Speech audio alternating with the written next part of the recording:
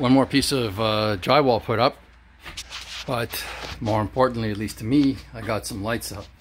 Now I'm doing pot lights, and these pot lights are meant to work on a 120 volt circuit, which means each one of them has a small transformer, and the transformer is what's actually connected to the house. So you'll notice that underneath the light, or rather between the transformer and the light, there's a wire. So when you're about to put up the drywall, you disconnect the wire and then you put up the drywall.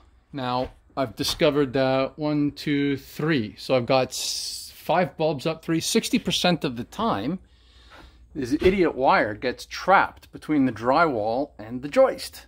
So then when you drill your hole, and number one, the wire is right here, and if you're drilling a hole close to it, you can't just push the wire out of the way with the drill bit. It ends up gnawing at the wire just a touch. And secondly, you basically got to undo the drywall screw in order to pull down the drywall enough to pull this kind of sizable head through.